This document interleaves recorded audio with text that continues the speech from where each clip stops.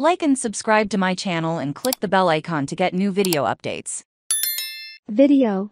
Salman Khan poses with the paparazzi at the NMACC Gala. Shahid Kapoor Mira Rajput make a dashing entry at day 2 of the opening of the Mukesh Ambani Cultural Centre in Mumbai, and numerous Hollywood and Bollywood celebrities have been spotted arriving for the NMACC Gala.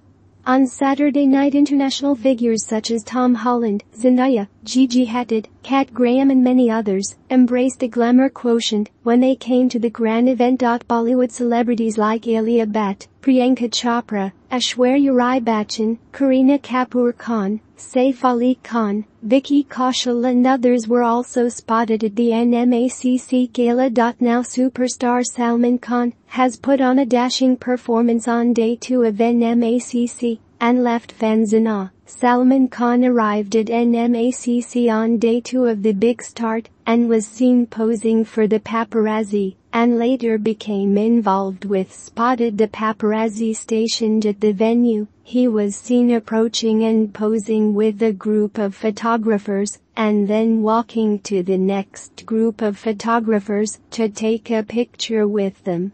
Meanwhile, Shahid Kapoor and Mira Rajput beamed in stylish outfits as they arrived for the NMACC Gala.